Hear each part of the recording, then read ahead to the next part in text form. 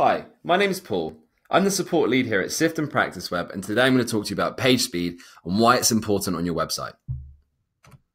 Now, what is page speed? Page speed can be described in either page load time, the time it takes to fully display content on a page, or time to first byte, how long it takes for your browser to receive the first byte of information from the web. Google has also indicated site speed, and as a result, page speed is one of the signals used by its algorithm to rank pages. Now, what that means is when Google crawls your site, it will take page speed into consideration and mark you higher if your page speed is quicker. And as you can imagine, page speed is also critical to user experience. Pages with a longer load time tend to have a higher bounce rate and lower average time on page.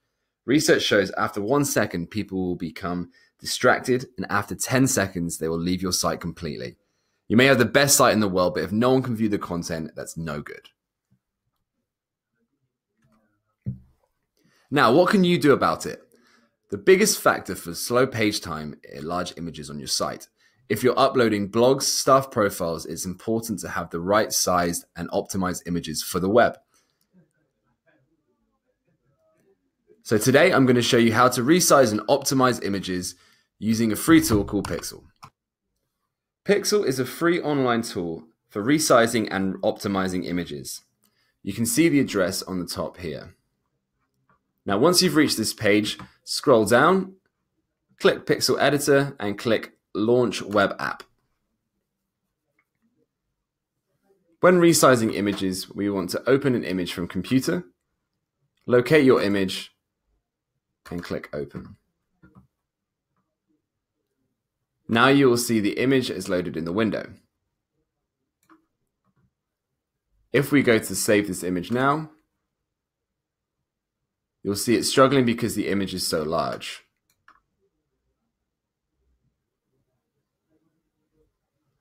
So this is nearly 6 megabytes and way too big for the web.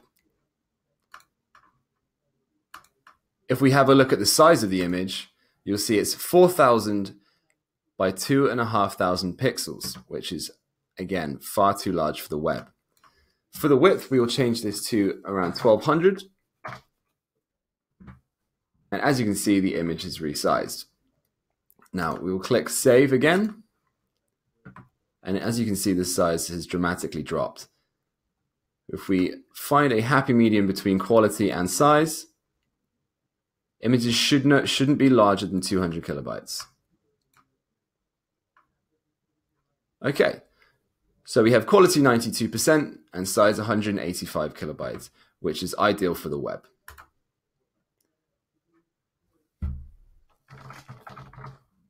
Save and save your image. Now your image is ready for the web. If you are uploading staff profiles and images to your blogs, you will need to resize the images to be the largest they will need to be on the web.